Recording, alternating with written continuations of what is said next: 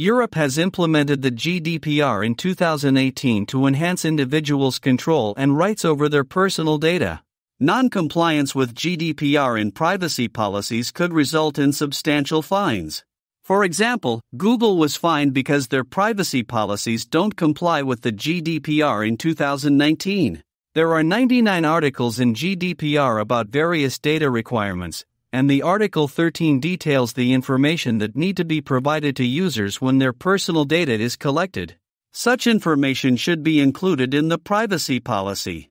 In this work, we first gather a labeled skill privacy policy dataset about GDPR and train a BERT model to classify privacy policy sentences into GDPR categories.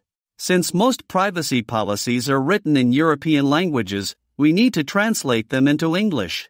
Second, based on the BERT model prediction, we measure whether a skill's privacy policy complies with GDPR. For a privacy policy, if it claims to collect user data, we check whether it provides the necessary GDPR information, such as data retention period, processing purposes, contact details, and users' right to control data. If not, it fails to comply with the GDPR requirements. Lastly, we perform a dynamic testing of skills in European marketplaces. Then, we check whether skills privacy policies are consistent with skill data collection behaviors. This table shows the results of GDPR violations in privacy policies from different marketplaces. When comparing the GB and US marketplaces, we find that most developers don't make corresponding changes for GDPR when publishing skills to European marketplaces.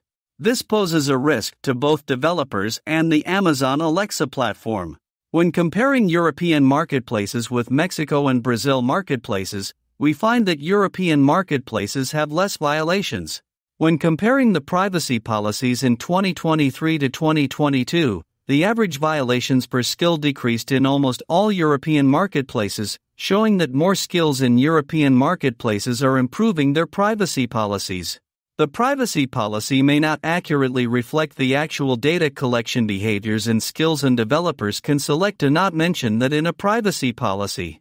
Therefore, we need a dynamic testing tool to test European skills. However, previous testing tool, such as the Skill Detective, only works for English skills. In this work, we used the ChatGPT for our testing because of its excellent performance on natural language processing, and it supports multiple languages in Europe. For each skill, we utilized ChatGPT to interpret its output and generate a corresponding response. After collecting all the skill outputs, we checked the inconsistency between skill data collection behaviors and privacy policies. As a result, we tested all the skills in 5 European marketplaces.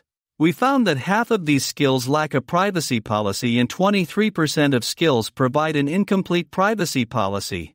In addition, 95% of skills have GDPR violations.